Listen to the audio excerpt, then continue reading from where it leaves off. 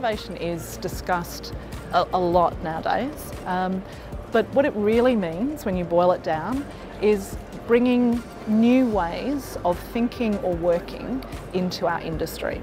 And so often technology is enabling innovation because it allows us to think about different ways of engaging with each other, getting data or information. It might even allow us to think about different ways of getting work done. But it doesn't always have to be. There are actually some really interesting, even just social innovations that we're starting to see in the mining industry as well, where we're just thinking about different ways of interacting or different ways of creating value into communities. One of the biggest challenges to getting real innovation, whether it be for a company or for an industry, is that we're always really much more, or en masse, we're much more comfortable doing things the way we used to do it, or similarly to the way we used to do it. And often when we look at innovations, new ways of thinking or new ways of doing things, the first thing we think about is, why will it not work? And it's always really easy to think of a million ways why something won't work. It's more challenging sometimes to flip that question and go, how do we make this work? Because this is actually going to add value.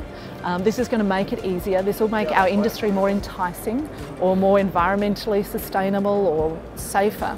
So how do we go about making this work? And so I think the real key to unblocking the power of innovation in our industry, because we are tremendously innovative on one level, but just in a more continuous way. But to unlock that transformations and those transformative innovation is really to turn the question around and go, because there's value in changing the way we do things, how do we make that work? Data is a really interesting thing. It's almost like a lifeblood. You know, we all know that if we don't have data, then it's really hard to improve processes and drive returns and deliver sort of real benefits to revenue or to profitability.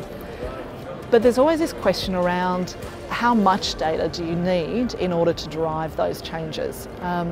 And I think the key to a lot of these things is, one of the things that we've found is that the more data that you have, the more transparency you have with that data, so we don't manipulate it, we see it to its root cause.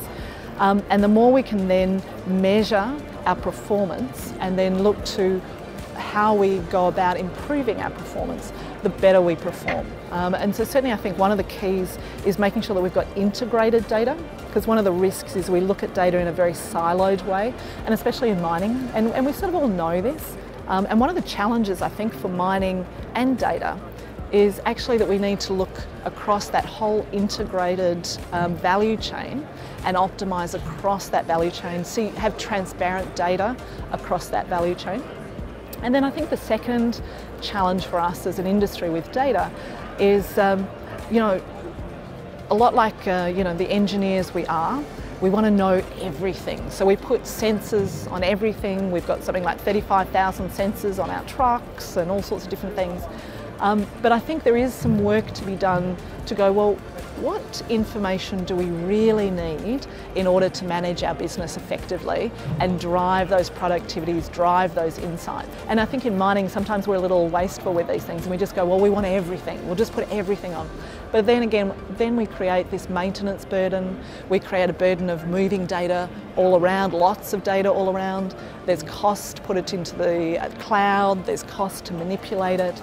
And I know they might be sort of seem insignificant, but in fact, it becomes quite significant as you add more and more. So I think, one of our challenges is knowing and thinking about what is the minimum amount of big data that we need in order to create these really useful insights.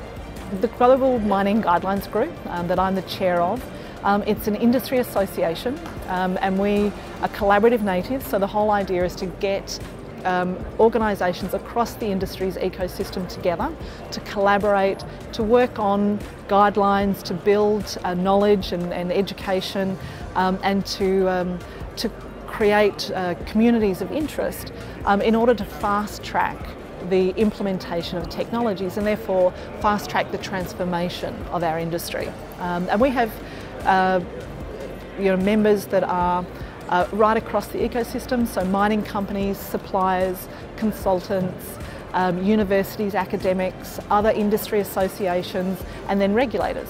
And the idea is to get that diversity of thought, diversity of thinking. I think one of the biggest challenges in the mining industry is that we need to transform the industry. We've done a good job continuously improving, but we need now to transform quite fundamentally. And to do that, we need to bring in a number of these innovations that are going to be technology enabled, which means we need to think about how do we make sure that these innovations, these changes, they work for us. So, you know, that they deliver value, that they work technically, and most importantly, that our people actually welcome them, use them, change their behaviour, you know, behave differently, act differently as a result of implementing these technologies.